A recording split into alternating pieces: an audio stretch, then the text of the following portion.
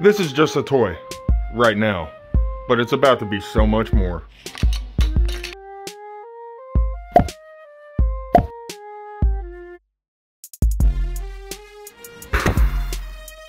We're going to replace the electronics with a Raspberry Pi. Yeah. And then let the robot be controlled by GPT-4 so it has full AI. It will even have its own AI running on the Raspberry Pi that will enable image recognition and other abilities. Join us in our expedition to create a robot that you might see in Star Wars, or maybe could be Johnny Five's child.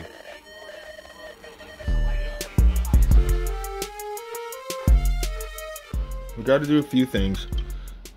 We need to create a mount for the camera and a mount for the sensor, however we're going to have it, I guess like that or something. The mount is going to have to connect down in here. Take the wheel off so you can see that mounting hole and this mounting hole here. This bottom part gets screwed up into that, and so the piece that we create needs to have a small enough hole right here to where these screws screw it all together. There's these over here as well. So let's get to designing.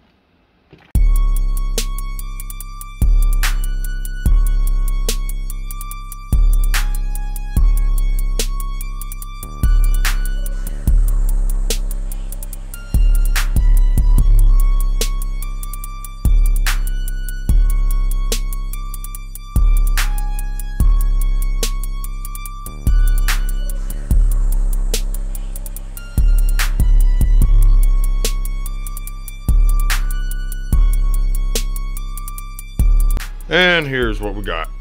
Got the camera holder right here, the ultrasonic sensor holder right here, and the legs that go down into those holes. So let's go get this printed.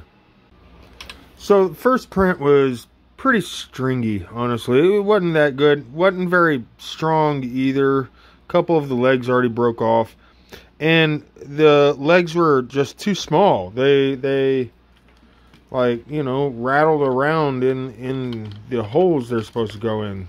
So I made a test print of a slightly larger size, and thankfully it fits perfectly. Got another one printing right now. Well, this isn't working. The legs keep breaking off when I'm taking it off the printer, so I'm gonna come up with a different design, I guess. This should work. I integrated everything directly onto the Raspberry Pi mount right here. So we got the tail, the wheel will be mounted back there for the tail, and then we have the sensor mount and the camera mount right here. Looks pretty good. Let's mount everything up.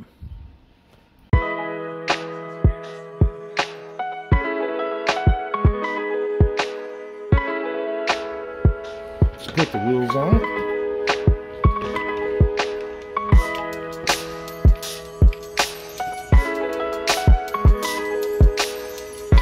So we need to add a little bit of weight to the tail, which I'm going to put some extra batteries back here. So that'll pretty much solve that. That's pretty cool looking though. That's a nice little robot right there. I got the little wheel mounted on the back. Now all we got to do is finish wiring it all up. Add a second battery right here to add some weight in the back. And then we got to program it. Make sure to subscribe if you'd like to keep watching along as we develop this robot.